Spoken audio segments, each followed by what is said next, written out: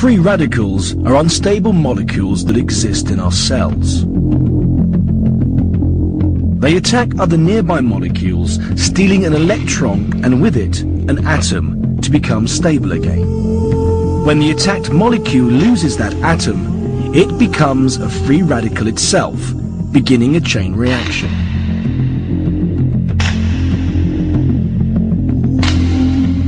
Normally, the body can handle these free radicals. But if there are too many, cells can be damaged with devastating consequences.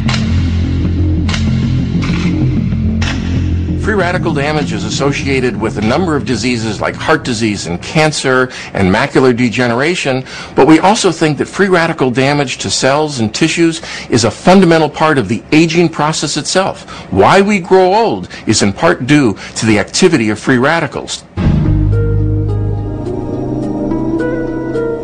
But antioxidants, in particular vitamins A, C and E, mop up the free radicals and stop them from attacking our cells.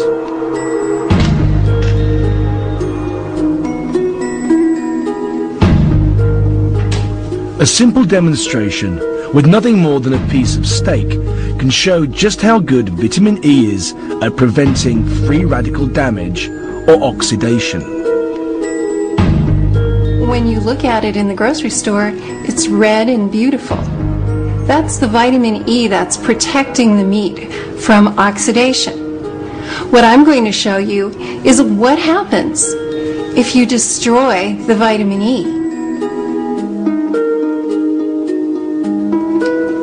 So we're going to take this chemical and place it on the surface of the meat.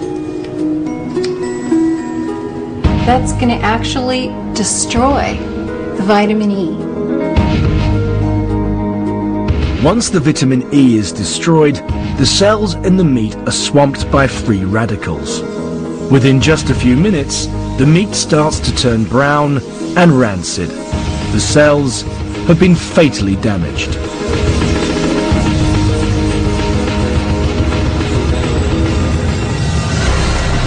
Moringa is very unusual because this single plant contains a wide variety of nutrients, but also in quite very high amounts. Marcoux says this concentration of nutrients combined with low calories and low sodium content makes moringa an ideal energy food or supplement that can help offset the typically unhealthy Western diet. Many of the Westerners are also deficient in antioxidant and anti-aging substances that are mostly found in plants. Antioxidants, according to the National Institutes of Health, protect the body's cells and may prevent cancer.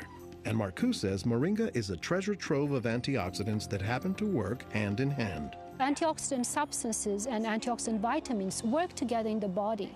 For instance, it's known that selenium works better in the presence of vitamin E.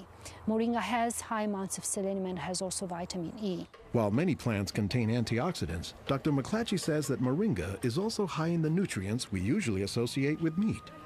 Moringa is well known for being a good source of leafy green vegetable protein.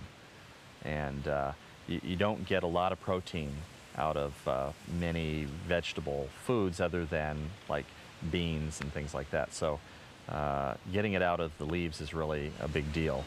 According to the United States Department of Agriculture, moringa contains 18 of the 20 amino acids, building blocks of proteins that are found in the human body. And says Marcoux, moringa is one of the few plants that contains all of the essential amino acids. Moringa contains all the 9 essential amino acids that actually we cannot produce. Their presence, but also their ratio, is very beneficial, and it is estimated that this ratio is very good for absorption and for being bioavailable to our bodies. Moringa it comes very close to being a perfect source of nutrients in terms of variety and concentration. So that is, I think, very unique about this moringa tree.